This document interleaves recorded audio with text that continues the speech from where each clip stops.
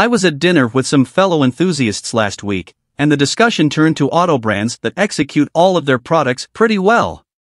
There was admiration for Genesis' excellent luxury cars and EVs. One person placed a bet on a Volvo Dark Horse, citing gorgeous cabin materials and a nice driving experience. Even Chevy got a name drop, thanks to the Corvette Z06 and Silverado ZR2 at one end and the cheap and cheerful Trax at the other. In my mind, though, the real blue chip is Porsche.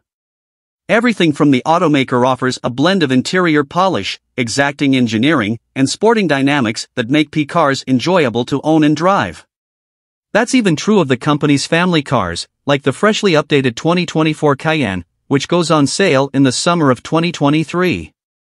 Though still a third-gen offering, the new Cayenne's revised powertrains, new infotainment experience, and tweaked styling keep it relevant and engaging. Prices are up, natch, but it's not hard to understand why folks with the coin usually shop at Porsche dealers. Exterior differences between the 2023 model and its replacement are slight, as is often the case with Porsche. The tweaked front fascia incorporates a power dome hood and slightly higher fenders, and the front bumper air intakes and headlights have been redesigned to emphasize the car's width.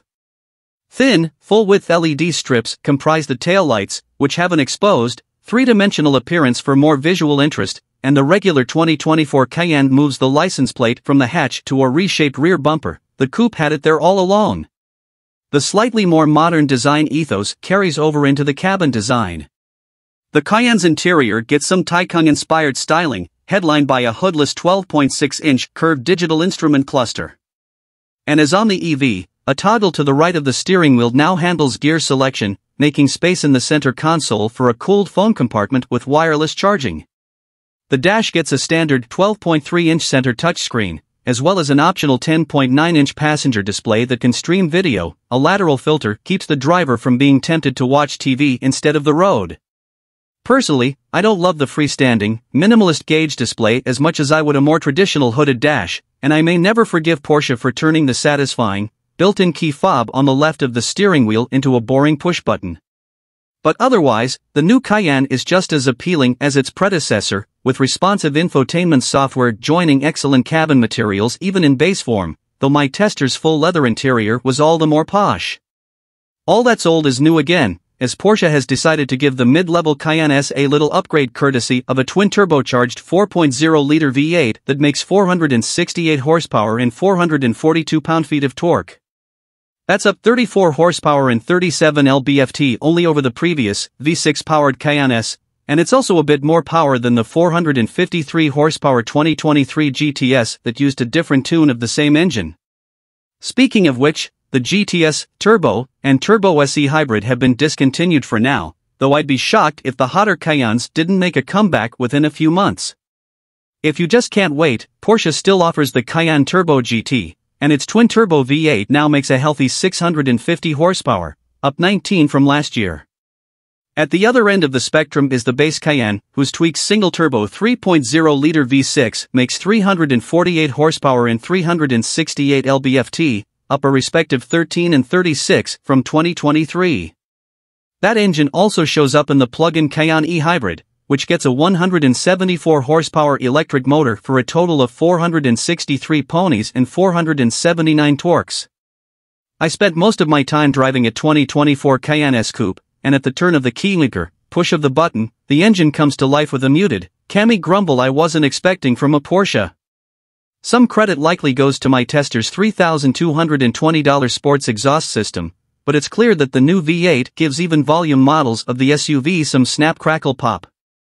A quick stint in the V6-powered e-Hybrid with the same exhaust option proved that bending 8 cylinders in half always sounds better than 6, the latter sounds fine, but the former is a thrill.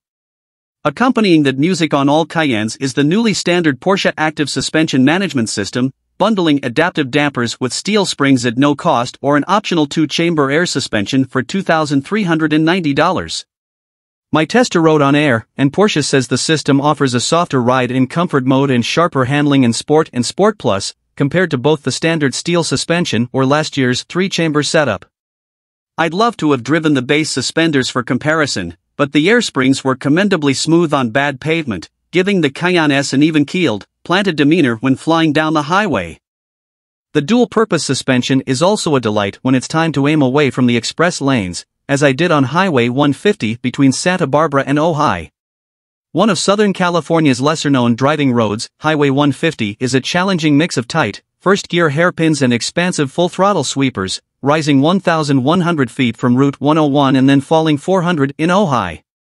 The hilly route presented little challenge to the V8-powered Cayenne, which exploded out of corners thanks to a razor-sharp throttle in its most aggressive setting. Porsche quotes a 4.4-second sprint to 60 miles per hour. I'd be surprised if it isn't faster. The Sport Plus mode also ensured the transmission stayed alert and ready to downshift, either at the prompting of the accelerator or during hard braking for a corner. These automated gear changes were seemingly telepathic, but that doesn't mean it wasn't still fun to use the wheel-mounted paddle shifters at every opportunity.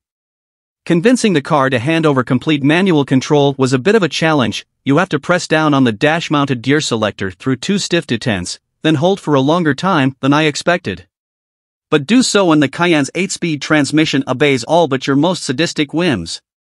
Highway 150's bobbing, broken pavement was a great test for the Cayenne S Coupe, which has a firm ride in Sport Plus but still offers just enough compliance to make it usable on a spirited drive. My well-equipped S boasted $3,590 worth of Porsche Dynamic Chassis Control, which uses active sway bars to eliminate roll in exchange for its stiff cost of entry. My more Luddite tendencies think the air suspension would do just fine on its own, but then again, I grinned like an idiot the whole time I was behind the wheel of that loaded tester. Porsche figured out long ago how to make electromechanical steering feel natural, giving the Cayenne a firm, communicative tiller that made it easier for me to push hard through a corner and trust the front wheels to let me know if I was approaching the limit. And even though the limit is high, Porsche's flagship SUV is also perfectly happy zipping around at 5/10 ths, a pace that allowed my co-driver and I to take in the lush jungle greenery around Lake Casitas while also enjoying the Cayenne's handling verve. It's that balance that makes every drive in a Porsche feel special. Your hair doesn't have to be on fire to have fun. After several brilliant miles in the Cayenne S Coupe, I took a turn in the conventional roofline Cayenne e-Hybrid. Thanks to a larger 25.9 kilowatt-hour battery, the new e-Hybrid should achieve at least 25 or 30 miles of all-electric driving when it's rated by the EPA. A faster 11.0 kilowatt onboard charger juices the e-Hybrid in 2.5 hours on a household 240-volt outlet, less time than last year in spite of the larger battery. The e-Hybrid I drove was about 400 pounds heavier than the coupe-ified S, which made it a bit less thrilling. It still benefits from the same preternatural steering as its siblings, and the electrified model handles its weight well enough to be plenty of fun when hustling. But somehow, the 4,941-pound Cayenne S Coupe hit its weight on these roads, while the 5,348-pound e-Hybrid felt every ounce its weight. The Cayenne e-Hybrid's gas engine awakes from its slumber with a little shaking, but otherwise, the powertrain integration between the two energy sources is smooth and poised. And the e-Hybrid is an excellent highway companion, with even more room than the rakish coupe. If I planned on charging my Porsche each night, I would be mighty tempted by a nicely equipped e-Hybrid for daily duties, at least until my neighbor Colt started his V8-powered S on Saturday morning to incite my envy. As marvy as the Cayenne is, it does come with one big drawback. Prices are up across the board, with the base model rising $7,000 to $80,850 including destination. The S is $97,350, a $4,200 increase from 2023, and coupe versions of any Cayenne are between $4,000 and $6,700 more expensive than their counterparts. Admittedly, the standard adaptive dampers and longer list of luxury features blunt that price hike. Porsche says the new Cayenne is actually cheaper than last year's version when equipped similarly. On top of its $103,750 base price, my Cayenne S Coupe tester carried an eye-watering $49,630 just in options, for a total as-tested cost of $153,380. That's way too much money for a 468-horse Cayenne. But it's possible to exercise restraint with the Porsche configurator, 20 or 21-inch wheels instead of 22s, no torque vectoring rear differential or PDCC, and a $1,200 Bose audio system instead of the admittedly brilliant $7,000 Burmester unit. Better yet, go for the less stylish but cheaper and more practical conventional model and save $6 large.